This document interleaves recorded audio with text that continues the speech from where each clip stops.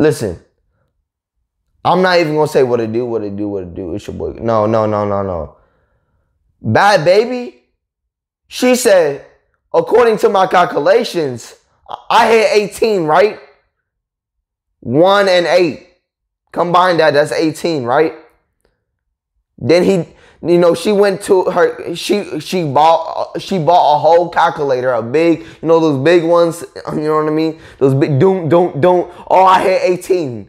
So then she said in her head, wait, all these simps is in my DM and my Instagram DMs, right?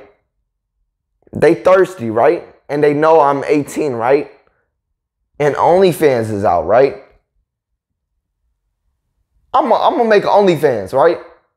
She send those Instagram photos.